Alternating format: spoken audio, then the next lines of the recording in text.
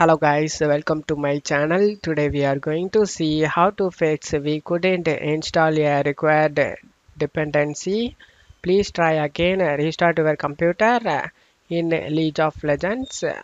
Let's fix it guys. You just need to go to search menu and type task manager.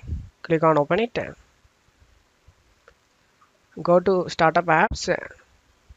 You just need to find the right client service. Right click on it and select enable it guys. Scroll down and search for vgtrade.exe. This is right Vanguard service guys. You just need to right click on it and select enable it. After enabling both, you just need to close stuff here. The second step, you just need to go to search menu and type msconfig.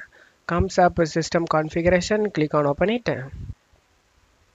Select the services tab and checkmark hide all Microsoft services. Now you just need to search for VGC service. Checkmark it and select apply and OK for save changes. Select the restart option and restart your PC. After restarting your PC, you just need to open up the right client. Select the League of Legends and select the play option, and now you can able to play guys.